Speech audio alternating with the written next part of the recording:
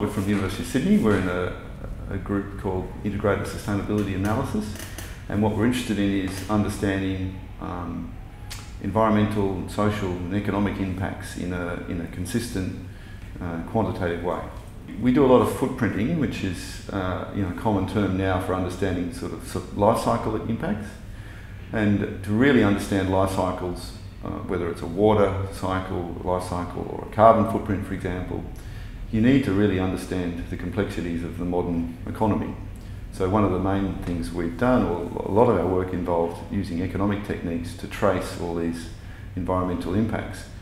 And I guess the other big development over the last few years has been the recognition that such models have to be global now, because of the trade between economies is becoming even more important.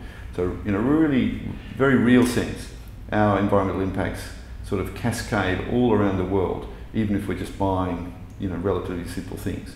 Our footprints extend around the whole globe, and it's very challenging to calculate that, but we need to calculate that to understand them and hopefully make improvements.